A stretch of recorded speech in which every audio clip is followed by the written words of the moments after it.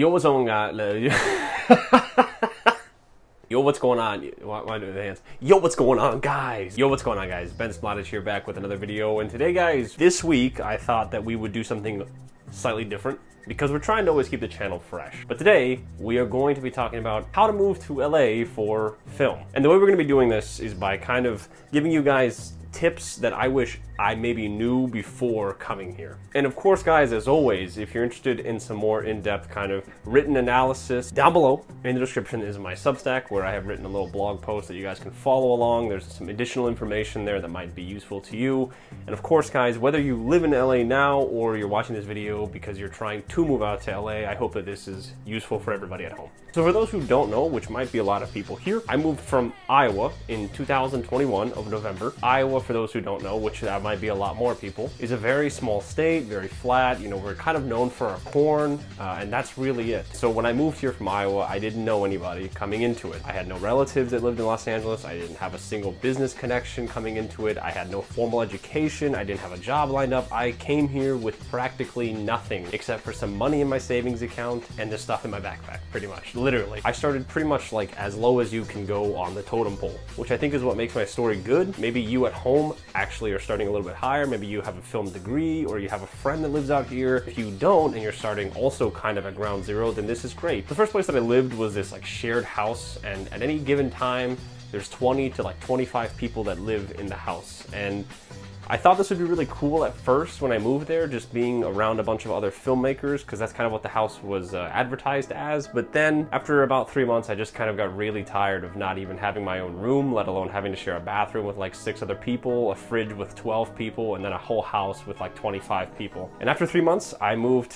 to where I live now, actually, the box room in kind of South LA. I have my own room, which is a lot more than what I had a year and a half ago, and I'm pretty happy. And through a lot of like work and grinding and just continuously like stressing over how am I gonna pay my bills, slowly that reality that I lived a year and a half ago where I was just taking a bunch of money out of my savings account is becoming less and less of a reality as I begin to get more gigs within the business. But how do you get to that point a year and a half in? The very first thing I can say is make sure you have some money in your savings account. When I moved here, I did have some saved up just because I've been working retail for like the last year and a half through the COVID times. And so having that money was super useful. And I will be honest with you guys, for the 3 months that I stayed at that house, I didn't get really any gigs. I had like 2 gigs within like 2 to 3 months. It was really tough. And I've mentioned this in a video prior, how hard it is to actually get into the business when you're just starting out, especially from my position of ground zero. And within 3 months, a bulk of what I brought with me was already gone. So yes, bring some savings with you is always a good idea. I would say if you found a place to live in Los Angeles, it's probably good to at least have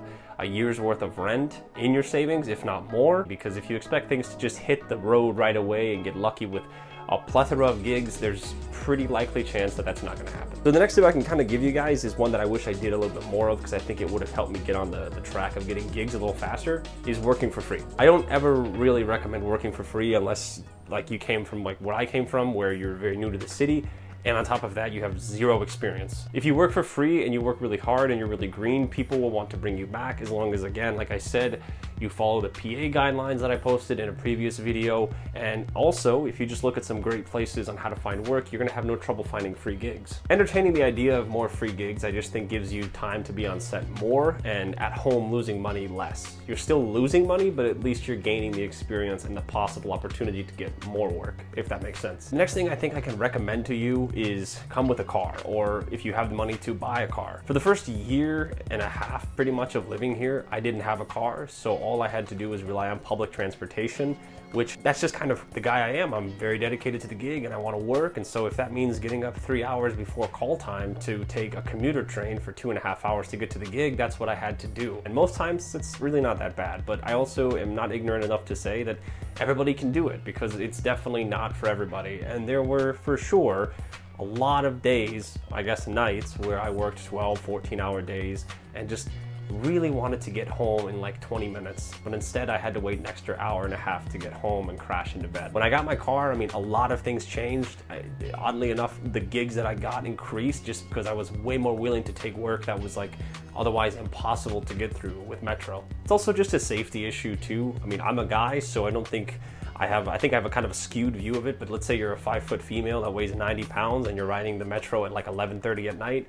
It is a scary place, I won't lie to you. And it's like, I just don't think public transportation is as available for the public as it could be. Number 4, I think, is when you get here, try to avoid getting caught up in the like LA lifestyle. If you're here to work and you moved here for the film business, that should be your main priority. Of course, you should have some fun with your life. Go check out and try some new foods or some hiking trails, go to the beach. What's nice about LA is it has a lot of everything within such a small radius, which is great. And so you have a ton of different space for activities depending on what you want to do. But I think some people, including myself, have the notion that LA is this glamorous Hollywood lifestyle of partying and drinking every night and, you know, rich caviar and the Malibu beaches and stuff like that, which it can be. But if you don't have the money for it to begin with, you might get caught up in that lifestyle without actually being able to afford that lifestyle. If I had spent my time exploring the city and having a lot more fun days than work days, I probably would have ran out of money in like the 4th or 5th month, and then I would have had to probably go home or be homeless. So trust me, you should try to grind to get out of the grind,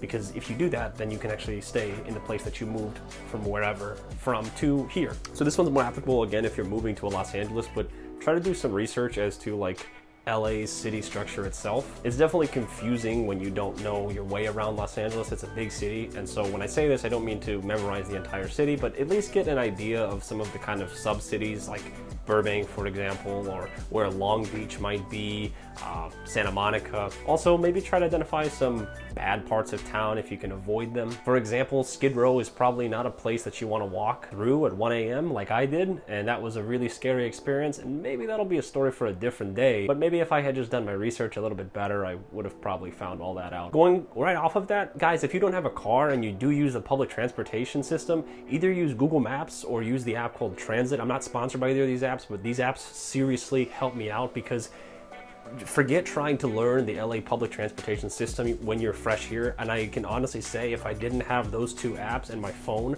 I would have been completely 100% screwed. Going along with that, also try to avoid taking Uber everywhere you go. I think a Metro tap card, 1 ticket for a bus or train is $1.75. If you buy the pass, it's like even more affordable and ends up being like $1 per ride.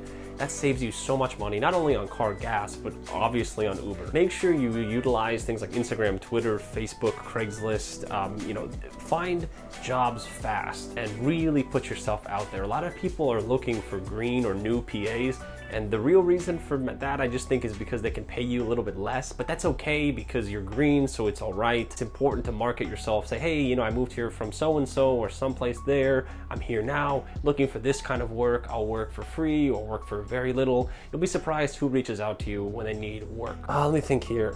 Thesis films, like, you know, always search university job boards. Sometimes these thesis films at schools like USC or UCLA are looking for volunteers to just come help them on set. Not often, but it is important. I wish I did this just because this could have got me also some on-set experience that possibly could have led me to more work. If you want to move to LA, number 1 is, do you have the finances to make it work? Meaning, do you have money saved up that in case things don't work, you can fall back on something? Number 2 is really ask yourself, why am I moving to LA? Because if I'm being honest with you guys, I don't think I'd live here if I didn't work in the film business, period. But because it's here, I just have no choice but to live here, and I have to see it as a good thing rather than a bad thing. But make sure that you have a reason for moving to LA. If you just move here to move here, well, you're gonna be paying higher rent prices and stuff like that, higher gas prices as well. Is it really worth it? I'm not sure. Of course, meaning, is it really worth it if you don't have a reason to be here? That's what I'm saying, I'm not sure. For me, absolutely it is. And number 3, I think would obviously, this is kind of an obvious one, but just make sure you have a place to live before you come here.